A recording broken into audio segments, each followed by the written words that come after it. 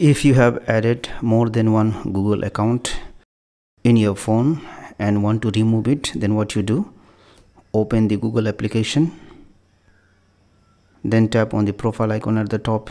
This will show you all of the Google account or the Gmail account that is in your phone. And if you want to remove any account from the phone, then what you do, go to this option, manage accounts on this device, and here also you can see all of the Google account or the Gmail account that is present in your phone. And if you want to remove any of the account, select the account and then select remove account, then again tap on remove account. Now this Google account or the Gmail account has been removed from your phone. Thank you for watching this video. Please like and share this video if you found it helpful.